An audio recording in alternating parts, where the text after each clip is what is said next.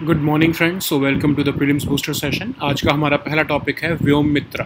तो ये आपके साइंस एंड टेक्नोलॉजी के टॉपिक के लिए इम्पॉर्टेंट है।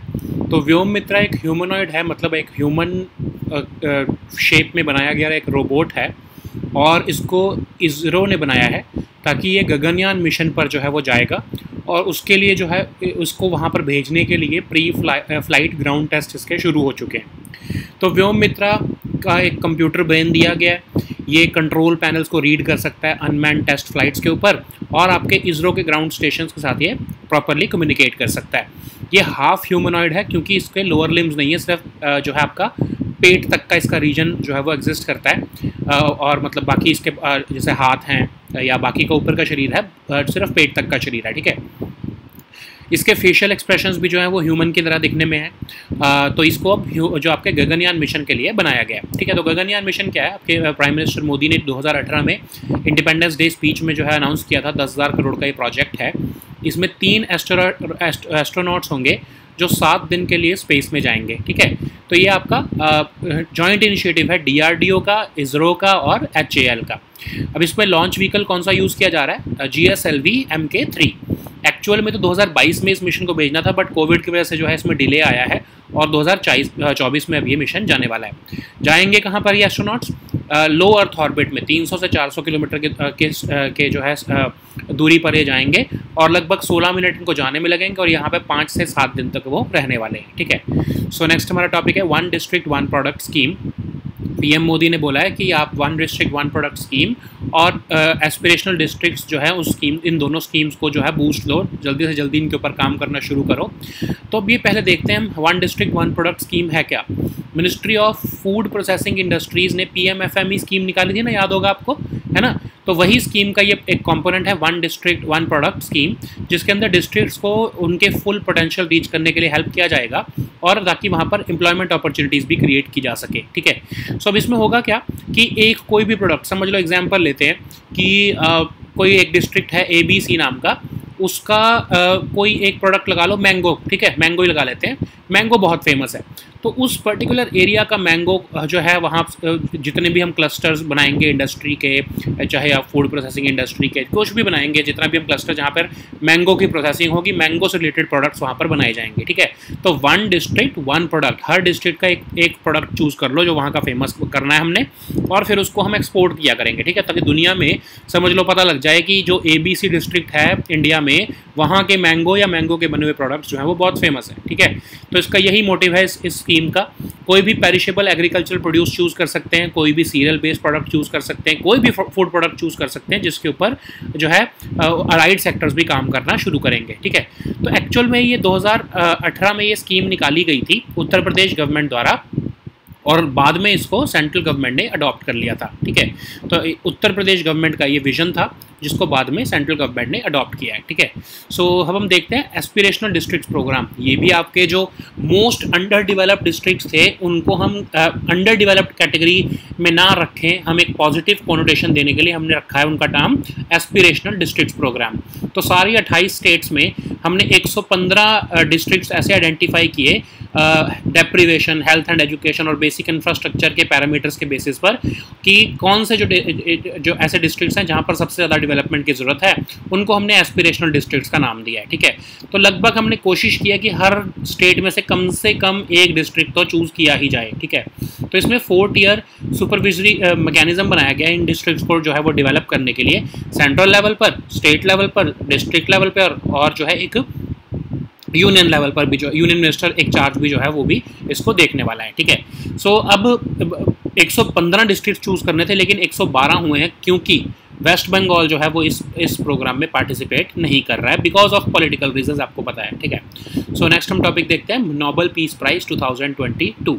तो ये आपके इंटरनेशनल रिलेशंस के लिए टॉपिक इंपॉर्टेंट है। तो नॉर्वेजियन नोबेल कमेटी जो है उन्होंने 3 इंडिविजुअल्स या फिर ऑर्गेनाइजेशंस को चूज़ किया है नोबेल पीस प्राइज 2022 के लिए। पहले हैं एलिस बिलेत्स्की जो कि बेलारस के बिलोंग करते हैं। दूसरी रशिया की एक ह्यूमन राइट्स ऑर्गेनाइजेशन मेमोरियल है।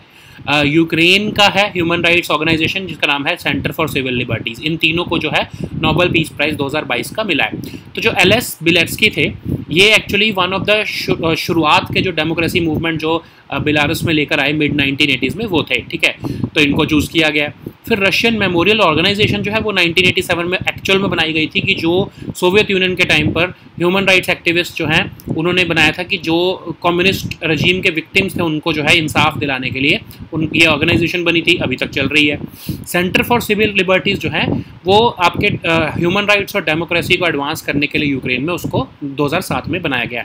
तो इन तीनों को ये नोबेल पीस प्राइज़ मिला है। तो आपको याद होगा, आपको एक बार दोबारा रिमाइंड करा देते हैं कि नोबेल जो प्राइजेस होते हैं वो बाकी सारे तो आपको स्वीडन में मिलते हैं, लेकिन जो नोबेल पीस प्राइज़ है ये नॉर्वे में दिया जाता है, ठीक है। ये अकेला प्राइज़ जो है नोबेल प्राइज़, जो जितने भी नोबेल प्राइजेस हैं उनमें से अकेला यही प्राइज़ है जो कि नॉर्वे में दिया जाता है।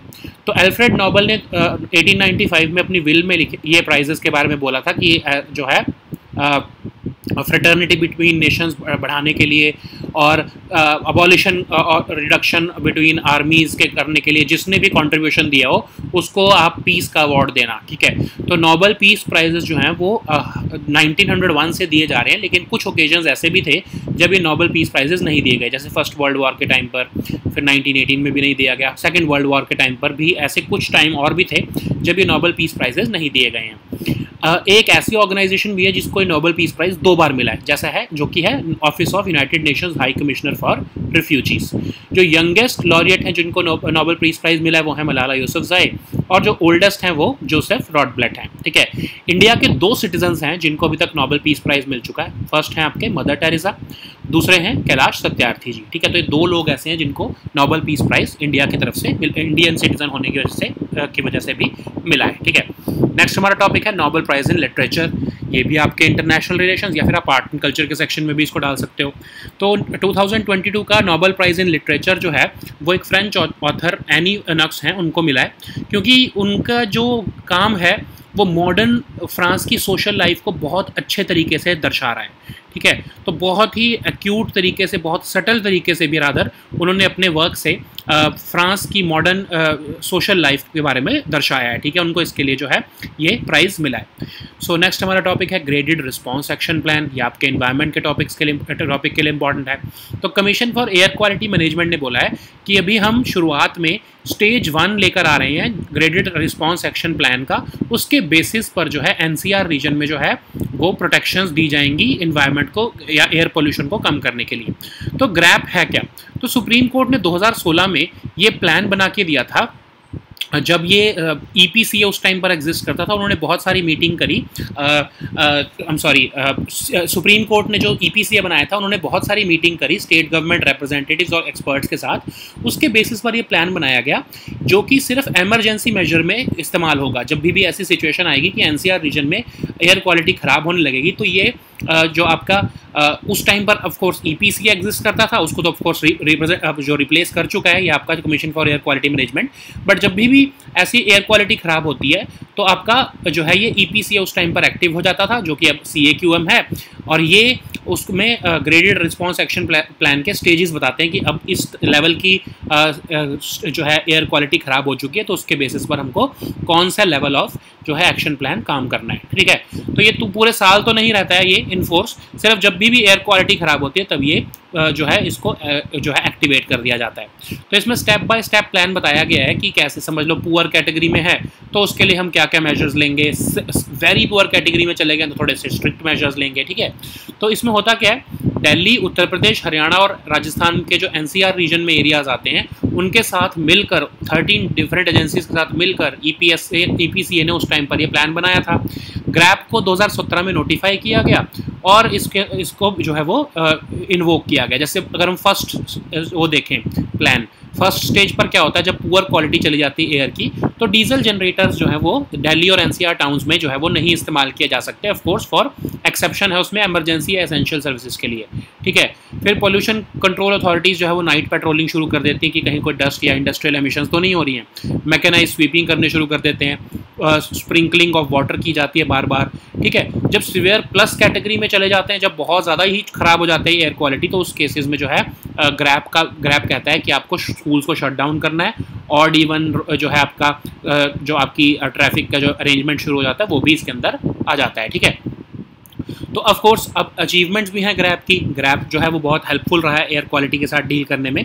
उसने एक थर्मल पावर प्लांट भी बंद करवा दिया है ग्रैब की वजह से ही बदरपुर में।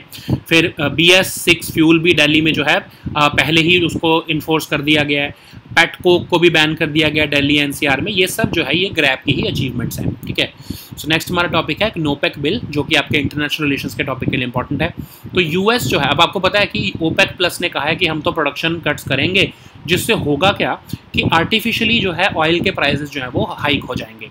तो US ने इस रिस्पांस में जो है कहा है कि अब हम नोपेक एक बिल लेकर आ रहे हैं जिसको हम यूज़ करके हाई फ्यूल प्राइसेस को जो है वो टैकल करेंगे। तो ये होगा क्या, अभी आपको पता है कि जो OPEC कंट्रीज़ हैं उनके जो है मेंबर्स को और उनके जो नेशनल ऑयल कंपनीज़ हैं उनको सोवरेन इम्यूनिटी मिली हुई है US में, उनके खिलाफ केस नहीं किया जा सकता। लेकिन अगर नोपेक बिल US में पास हो जाता है, उसको प्रेसिडेंट जो है वहाँ के अप्रूवल भी दे देते हैं, असेंट दे देते हैं, तो जो जैसे हमारे यहाँ पर कॉम्पिटिटिव कहते हैं ना हम, कॉम्पिटिटिव या एंटी ट्रस्ट लेजिस्लेशंस, तो होता क्या है कि US में कोई भी जो है वो इन नेशनल ऑयल कंपनीज या फिर OPEC के मेंबर्स के अगेंस्ट केस कर पाएगा, क्योंकि OPEC क्या है, बेसिकली एक कार्टल है। तो आपको, अगर आप एंटी ट्रस्ट लॉ की बात कर रहे हो, तो कार्टल एक तरह से मोनोपोली होती है, ठीक है, क्योंकि जब कार्टल बन जाता है तो उसके खिलाफ तो एंटी ट्रस्ट लेजिस्लेशन लाना पड़ता है किसी भी इंडस्ट्री में। अगर समझ लो टेलीकॉम कंपनीज कार्टल बना लें और कहें कि अब तो हम 2000 रुपये से ऊपर का प्राइजेस रखेंगे, तो उससे तो पब्लिक के जो है नुकसान होगा ना, तो आपको कार्टल को तोड़ना पड़ता है, ठीक है। एंटी ट्रस्ट लेजिस्लेशन आप लेके आ सकते हो, एंटी ट्रस्ट केसेस कर सकते हो।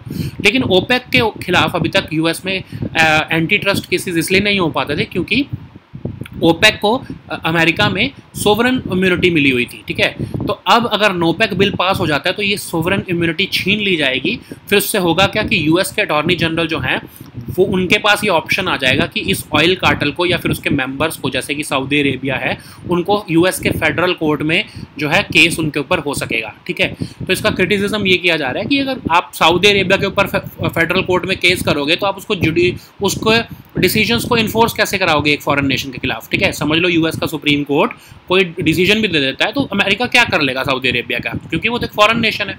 दूसरा ये कहा जा रहा है कि क्या US मैनिपुलेट करना चाहता है मार्केट्स को, ठीक है। चलो OPEC एक कार्टल है, लेकिन US को भी क्या हक बनता है कि वो एक ऐसे कार्टल्स को जो विलिंगली कोई कंट्रीज अगर साथ में आई हैं तो US कैसे उनको जो है वो तोड़ने की कोशिश कर सकता है, ठीक है। फिर तीसरा ये कहा जा रहा है कि अगर नोपेक लाया जाएगा तो जो OPEC कंट्रीज हैं वो भी चुप थोड़ी बैठेंगी, वो भी तो US के खिलाफ कुछ ना कुछ एक्शन लेंगी। वो US को कहेंगे कि आप जो एग्रीकल्चर जो है आउटपुट को रोक रहे हो डोमेस्टिक फार्मिंग को सपोर्ट करने के लिए, उसके खिलाफ हम एक्शन ले लेते हैं, ठीक है। तो इसका तो कोई अंत ही नहीं है ना, आपस में लड़ते रहेंगे फिर तो इसका ये क्रिटिसिज्म किया जा रहा है। बट ऑफ कोर्स आप देखना कि इस पे नोपेक पे कोई ज़्यादा प्रोग्रेस शायद नहीं होएगी, क्योंकि US भी जो है वो एक तरह से थ्रेट की तरह यूज़ कर रहा है बस OPEC को जो है वो समझाने के लिए कि आप ऐसा ऑयल प्राइसेस को बढ़ाने की कोशिश मत करो, ठीक है। तो देखते हैं इसका भी जो है कोई ना कोई जो है वो डिस्कशन से ही जो है वो इलाज ढूंढा जाएगा। नेक्स्ट हमारा टॉपिक है बेगम समरू जी। तो ये आपके आर्ट एंड कल्चर के टॉपिक के लिए इंपॉर्टेंट है। तो फर्स्ट वीक ऑफ अक्टूबर को 200 एनिवर्सरी मनाई जा रही है इस बार, क्योंकि basilica of are lady of graces. Basilica क्या होता है, एक ऐसा हॉल जिसके अंदर अलग अलग से जो है आपके स्टैचूज़ वगैरह जो हैं लगाए होते हैं। तो वहाँ पर जो है सरधाना उत्तर प्रदेश में जो है माइनर बेसिलिकास जो हैं वो बनाए गए थे बेगम समरू जी द्वारा। तो उसको जो है वो 1822 में बनाया गया था, तो 200 साल कंप्लीट हो गए हैं। तो बेगम समरू जी ने उसको बनाया था। तो बेगम समरू जी जो है वो only Catholic queen of India है, ठीक है। तो बेगम समरू जी जो है उनकी कोई फिक्स्ड आइडेंटिटी नहीं थी, वो एक मुस्लिम थी जो कि कैथोलिसिज्म में कन्वर्ट हो गई थी, एक डांसिंग गर्ल थी जो कि वॉरियर बनी बाद में, और बाद में एक अरिस्टोक्रेट भी बनी। एक श्यूड लीडर होने की वजह से उन्होंने क्या किया, पहले तो वो मुगल एम्पायर को सपोर्ट करती रही, उसके बाद वो मराठास के फेवर में आ गई। जब उन्होंने देखा कि ब्रिटिश राइज कर रहे हैं तो वो ब्रिटिश के फेवर में आ गई, ठीक है। फिर यहाँ पर जब वो ब्रिटिश के फेवर में आई तो वो एक ऑस्ट्रियन मर्सनरी थे वॉल्टर रेनहार्ट, उनके साथ उनसे मिली और उनसे उन्होंने शादी कर ली, ठीक है। जब उन्होंने शादी करी उसके बाद उनका नाम ये बेगम समरू बन गया। और रेनहार्ट की डेथ के बाद जो है वो कन्वर्ट हुई कैथोलिसिज्म में 1781 में, और उनका नाम जो है जोआना भी पड़ गया, ठीक है। So now let us see all these topics in English.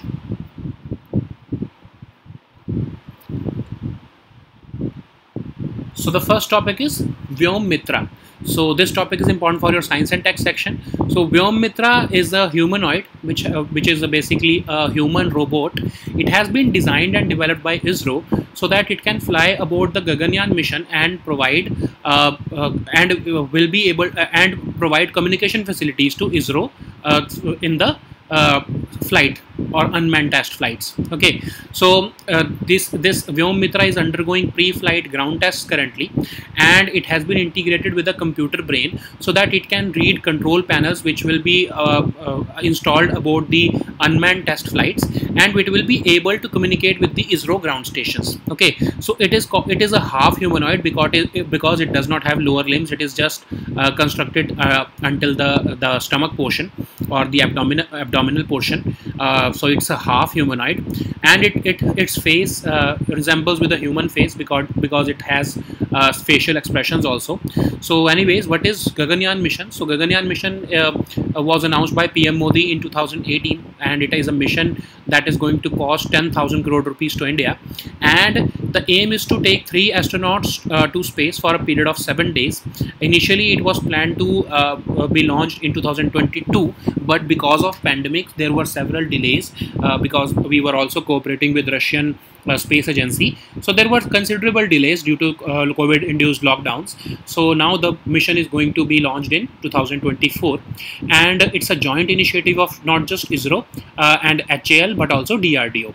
Okay, so what will be the launch vehicle that would be used to launch Gaganyaan mission? Of course, GSLV Mk3 would be used. So it is kind of entirely indigenous program, and the aim is to launch 3 astronauts, and it is said that they all belong to Indian Air Force, and they will be launched to low Earth orbit, which is about 300 to 400 kilometers above Earth, and it will take about 16 minutes for them to reach this orbit, and they will stay there for 5 to 7 days. So the next topic is One District One Product scheme. So this topic is important for our economy section.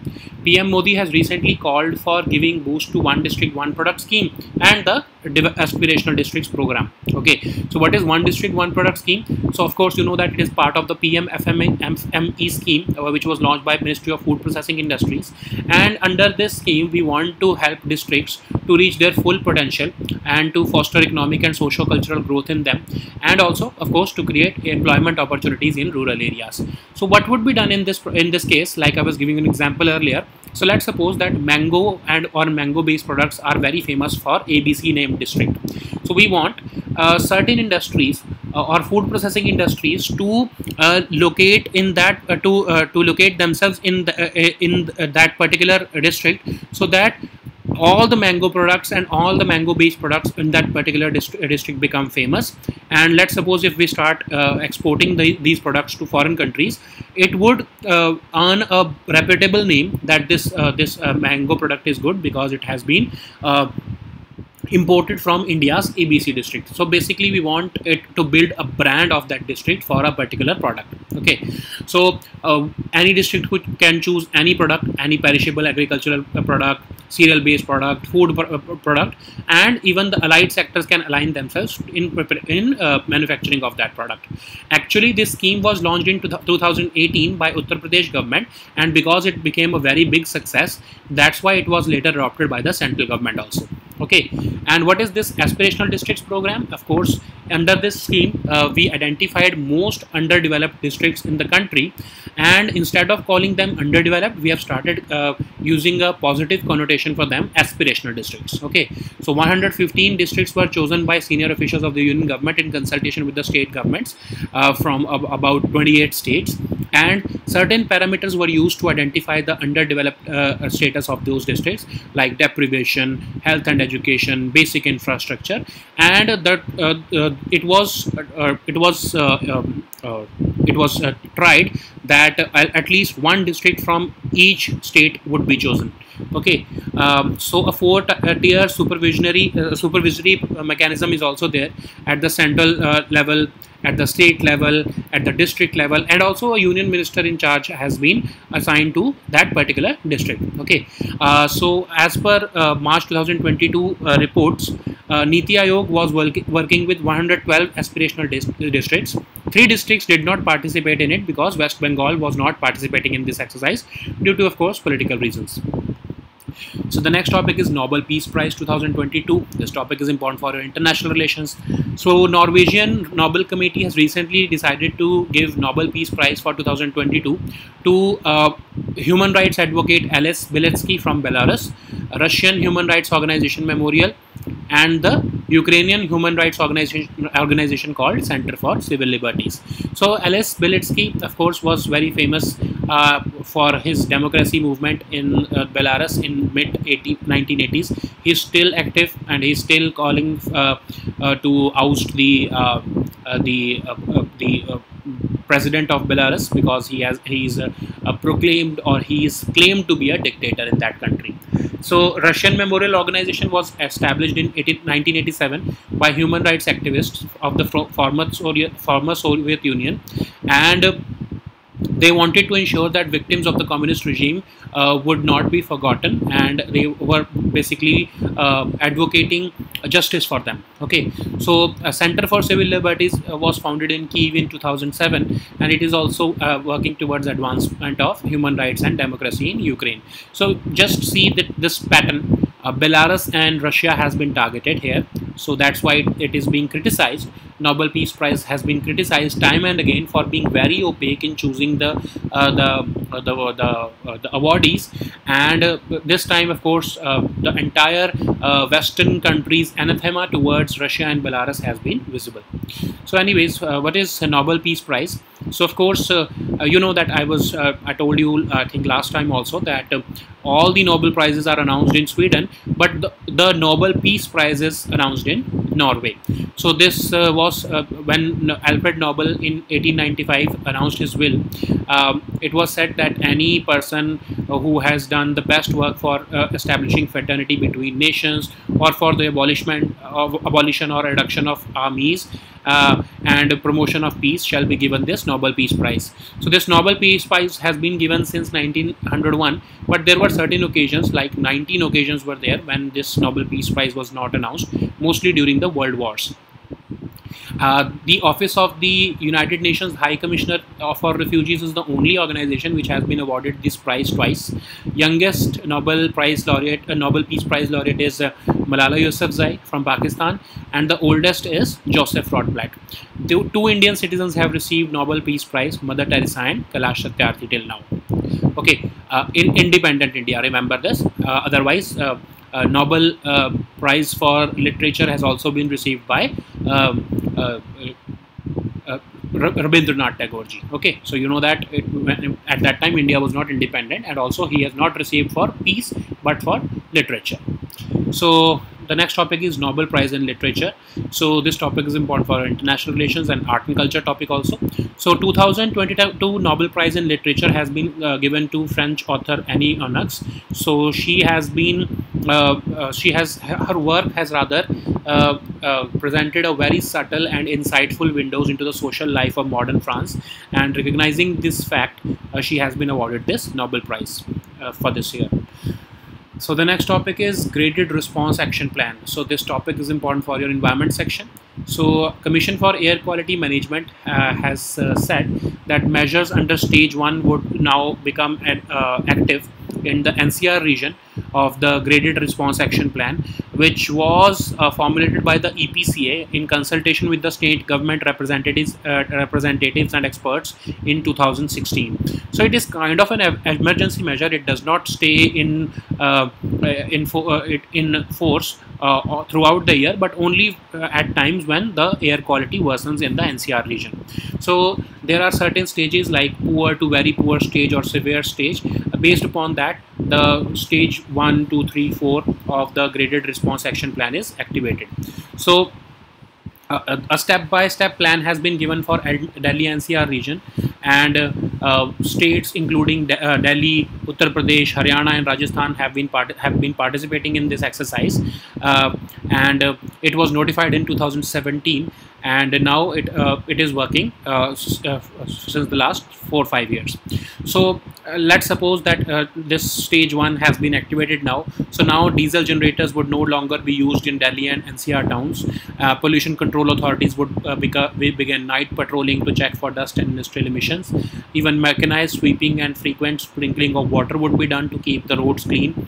Also, if any case if the air quality reaches the severe plus stage, then of course extreme measures would be taken under the graded response action plan, which includes shutting down schools and implementation of the odd even traffic scheme.